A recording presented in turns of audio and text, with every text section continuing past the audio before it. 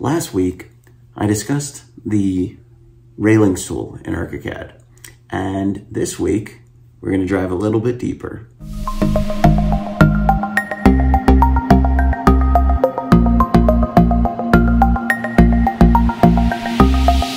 Hi, welcome back to the Colorblind Architect Does Archicad, and today we're going to be talking about handrails on stairs.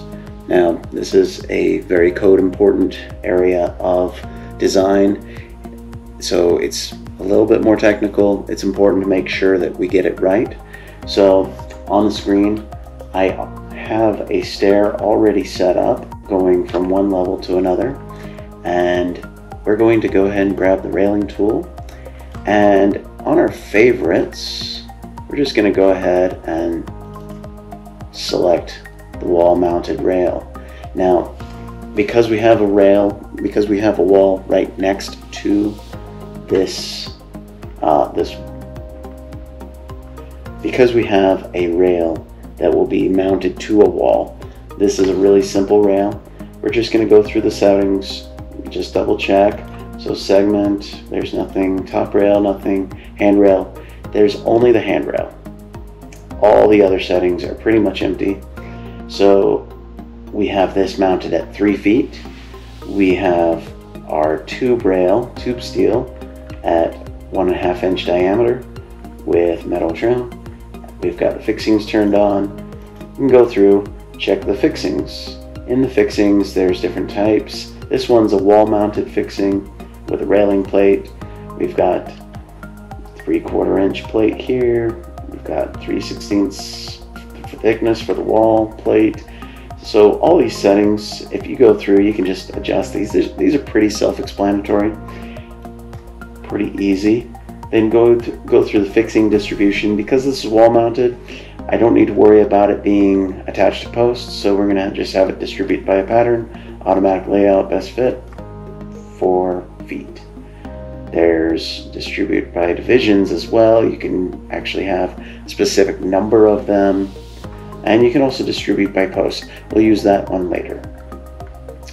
Then we go to the next tab, and that's going to be our 2D representation and our 3D representation. Go through and make sure all those settings look right, and you can also just double check all the rest of the settings just to make sure. But because this is a wall mounted handrail, there should really only be the one setting, and that's the handrails. We're not going to worry about the ends at this point, because ends, that is something I have found works best once we get into the edit mode. So we're just going to go ahead and click OK, and we're going to hold down the space bar so that we can get the magic wand. And once we see it appears over the stair, we're going to go ahead and click, and voila, we've got a handrail. Now, this handrail is, of course, not correct per code, so we're going to go ahead and fix that. So the first thing is, this is going out like 2 feet, which is ridiculous. We actually, in the States, we do not actually need this section, so we can actually reduce that so it's only the 12-inch extension. And then when we go into the edit mode, we can actually grab that handrail extension, and we can just double check the settings, curve, and we can also make sure that we've got the right radius, the right extension. In this case, we're actually going a little bit too far. We can actually reduce that down to 1 foot, and you can also just double check the extension to the wall. That is the side over here as it comes up close. Now, if that's all looking good, then let's fix the bottom.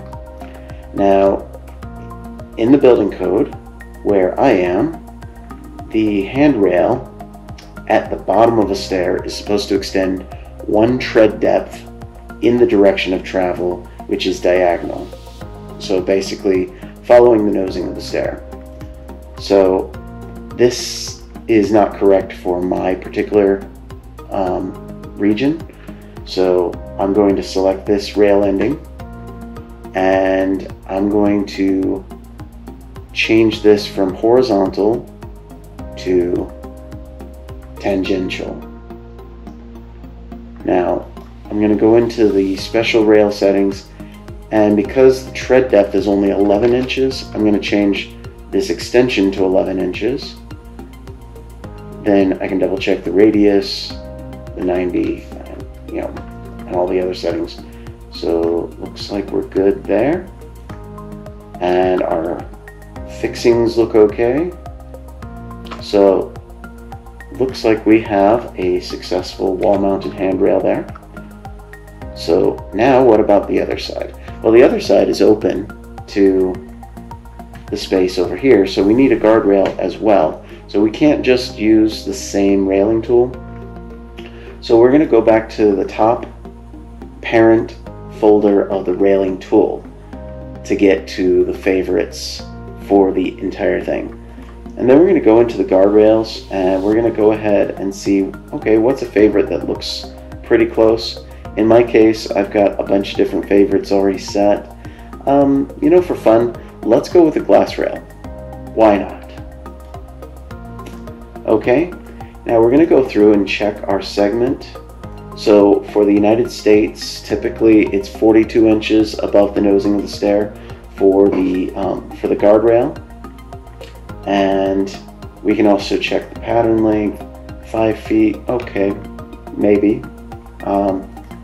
I almost think I'd rather set it as a equally distributed pattern, max length 4 feet, just because when you get above 4 feet wide on a glass panel, it starts to get more expensive. So I'm trying to think of my clients and not making them pay too much. So in this case, we do not have a top rail. This one, the glass rail, actually goes all the way up. If you wanted to add a top rail, you could. And in this case, we could just make it like a little circle, maybe 1.5 inches, just for fun. And then we can go through the other settings, make sure all that looks good, and then go to the handrails. Now, we've already got a handrail set here. It should be set not at 2'10". Ooh, that should be set at 36 inches. Now, the reason why I like to set it at 36 inches is there's a range of 34 to 38 inches that the handrail can be set at, and I like to go with 36. That way it's right in the middle. That way when I'm dimensioning it and I'm telling the contractor to hit 36 inches, if they're a little bit off, we're not going to get dinged on the inspection. It's a little bit more likely for the contractor to have success. The next thing is, we do not need the handrail on both sides. This would be if you had like an intermediate rail, but on this one we can select one of these sides, left or right. In this case, we need to actually put it in to see if we got it right. Sometimes it's a little bit confusing. So then we're going to go back to the beginning, make sure that our handrail is the right size. So this one is set to be wood trim. I would prefer this to be metal. Wood up against glass, it's okay. Let's see, metal trim, and then let's go to our fixings page. On this one, we're going to set this to be similar to the wall mounted, but our and then our settings are pretty much the same. Well, we can adjust this later, but then we're going to change it to distribute by posts. And the reason is we want this to actually try to reach up with the inner posts. Now, inner posts, that's set up here. It's a little bit confusing with inner posts because you have the distance from previous, but then you also need to go into the segment and set your distribute pattern, just to make sure your posts actually line up with that pattern. It's a little bit confusing the way that works, but whatever. I'm just going to set that at 4 feet, and we're going to have that go all the way up. So that way on the handrails, on the fixings, it should line up with those posts, and that way we get a nice looking 3D model. Then you can go on to the 2D and the 3D representation. I'm going to change this over to metal stainless steel. And for now, I think that's good. I'm gonna go ahead and click OK, and we're gonna magic wand to build this rail. And it looks like it's mostly right on the, on the structure. A few things to fix. So the first thing to fix is that top rail. On second thought, I really don't like having that top rail there. So I'm going to go back here, and we're just going to go ahead and make sure the top rail is selected, that it's highlighted green, and hit negative and delete that out. Okay. Next thing that we're going to do is, I noticed that we had some issues with the handrail acting like a wall-mounted rail instead of extending past the typical. So let's go here to the ends, and we're going to change this to handrail 1, and then let's select what we want it to do. I'm going to say 1 feet. Typically it's going to extend like that. And in this one, I just want it to fall back down to the floor. So what I'm going to do is I'm going to change this to this option. It's the first option, curving and segment, plane, horizontal, right or left.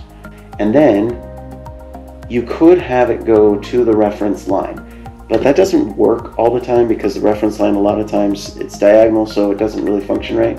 So I'm actually going to change this to 3 feet for the extension. And I'm also going to change this one to vertical on the curve angle.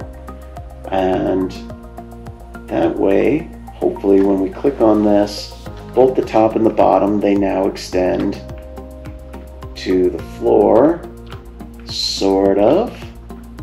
Okay, so now what we're going to do is we're going to hit edit. Now, just like before, I'm going to, well, see, this is a little bit tricky on this side, because this one we ended the stair with a tread. This is probably not the best way to design this stair.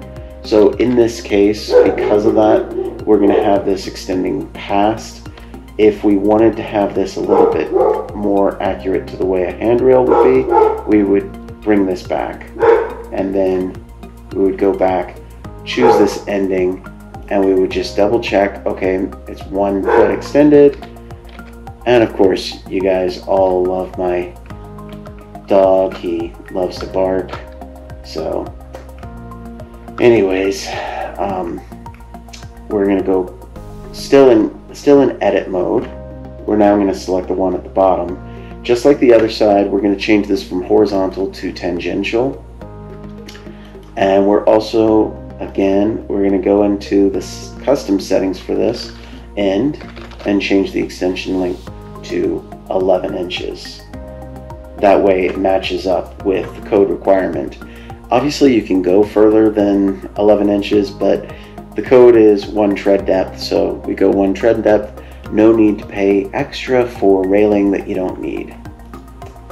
Alright, and then we exit the edit mode, and now as you can see, we've got the handrail going up, and it's got the extensions as per code.